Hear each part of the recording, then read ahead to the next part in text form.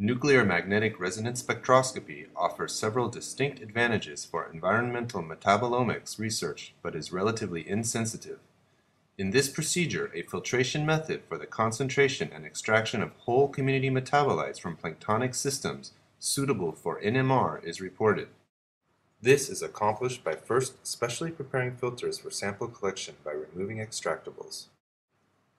The second step of the procedure is to filter the sample, either natural or experimental, onto the filters. The third step of the procedure is to lyophilize the sample material and extract metabolites.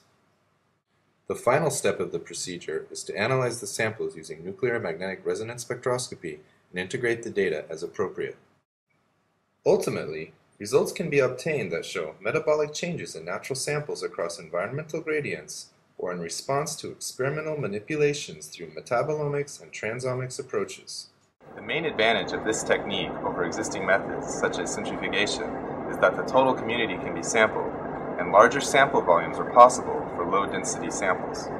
This method can help answer key questions in the environmental metabolomics field, such as how microbes respond to environmental changes. Demonstrating the procedure will be Seiji Yoshida and Yuuri Tsuboi from my laboratory.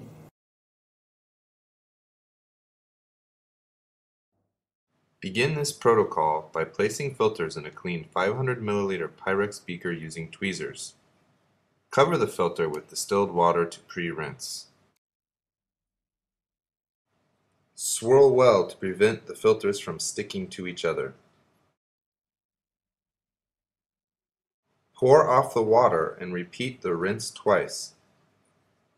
After the final rinse, add 300 ml of millicue water to the beaker.